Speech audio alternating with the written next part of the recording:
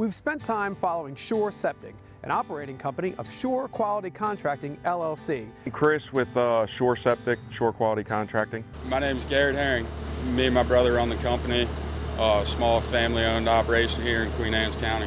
And what are we doing here today, Chris? We're pumping a residential septic system. Right now we're pumping out the grease trap for the local Chick-fil-A restaurant. Just routine maintenance quarterly, about every 3 months, just keep everything flowing.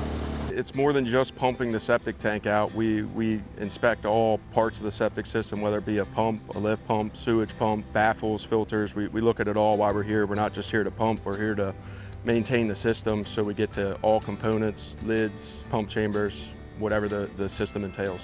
Right now we're at the Queen Anne Sanitary District. This is where all the septic and grease comes to get treated right here on Kent Island. First get the solid like toilet paper and all that out, and then it runs into the building, and between different UV filters and stuff that's way over my head, then it ends up clean water and dumps right out in the bay.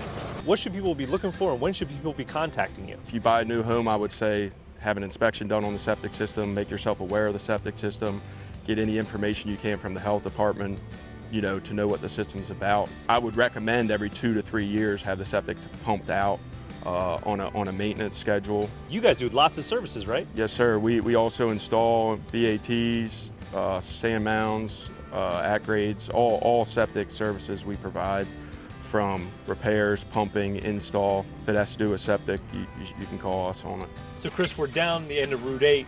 People are on the water here. What should people be looking for when they're either having you guys come out or maybe installing a new tank?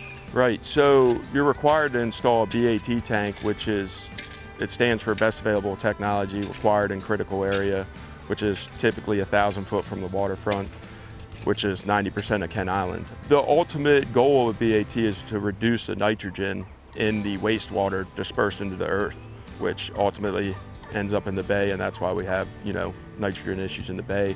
So it reduces the nitrogen that's dispersed by the tank into the earth. That's, why we're installing these on the waterfront. And that's what the aerator does. When you introduce oxygen into the wastewater, it reduces the nitrogen. So what's next for Shore Septic? I guess we're just expanding into new territories, looking for more commercial, bigger projects that we can help out with in the county, looking for any new technologies and anything that'll help us in the future. We are looking for new people. We're always looking for people, responsible drivers, pump truck drivers, triaxle drivers, CDLA with tanker endorsement, CDLB with tanker endorsement, septic technicians that can help us diagnose and repair our system. If you're having a problem with your septic, Shore Septic would love to help. In fact, they could even help you in emergencies 24/7. So why not check out their website or give them a call to solve all of your septic problems today.